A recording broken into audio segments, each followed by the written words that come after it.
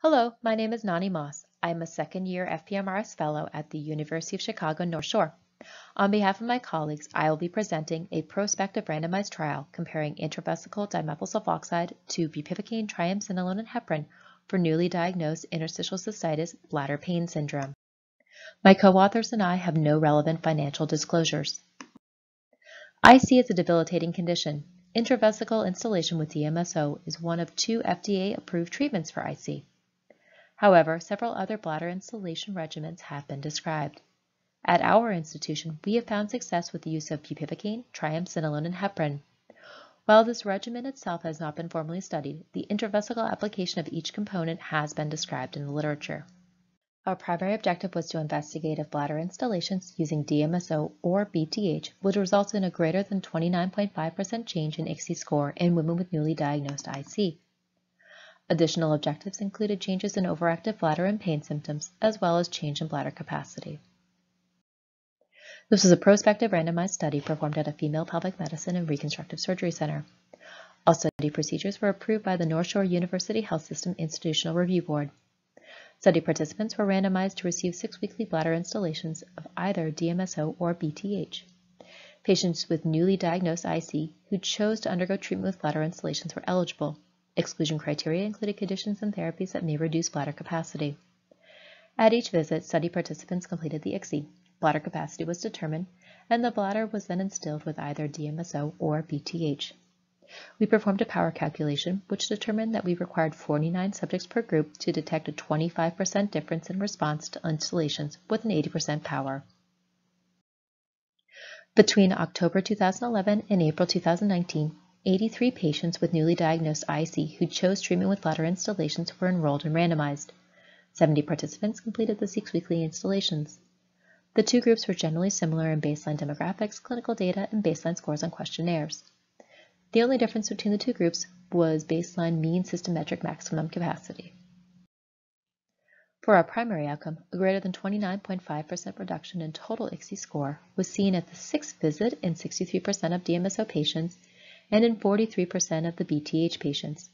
This was a non-significant outcome, as we were expecting a 25% difference between the groups, but only found a 21% difference.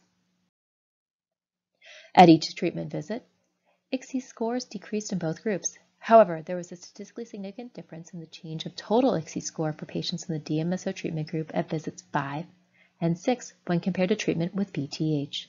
Here we are looking at the 4 individual questions of the ICSI. The DMSO treatment group had statistically significant improvement in all symptoms explored in the questionnaire.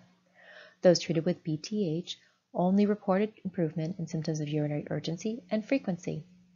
In comparing the 2 groups, those receiving DMSO reported a statistically significant improvement in pain. This emerged at visit 5, and it remained significant at visit 6. Bladder capacity increased from baseline for both treatment groups with an increase of 97 milliliters in the DMSO group and 67 milliliters with BTH treatment.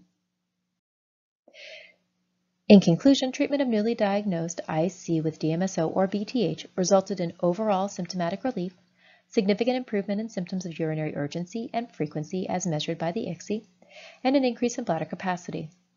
However, treatment with DMSO provided greater improvement in symptoms, as 63% of participants achieved a 29.5% reduction in total ICSI score. There was significant improvement in symptoms of nocturia and pain, and this improvement in pain was significant when compared to the BTH group at visits 5 and 6.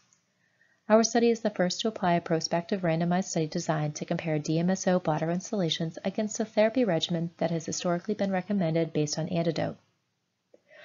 There are limitations to this study. A placebo-controlled trial was not performed, as we felt patients should receive treatment for their painful symptoms rather than placebo. A double-blinded trial was not feasible due to the characteristic strong odor of DMSO. We did not meet our predetermined sample size.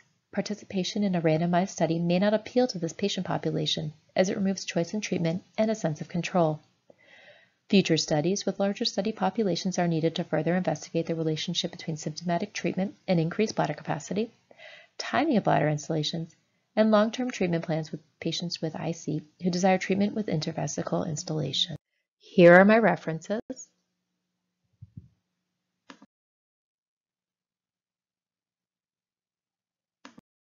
Thank you, and I would be happy to answer any questions.